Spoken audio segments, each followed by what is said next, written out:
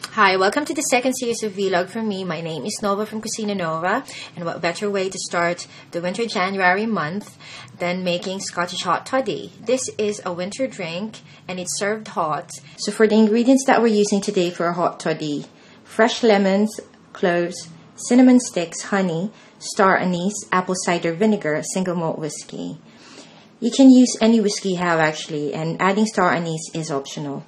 The brand that I'm using is Aberlour, but obviously whatever brand that you have in your cupboard, even blended Scotch whiskey would be fine. Mix all ingredients except whiskey together in simmering water.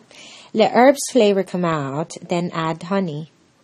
Thank you very much for watching our video, and please don't forget to check us out on our website, and please follow us on our Twitter and Facebook page for updates as well.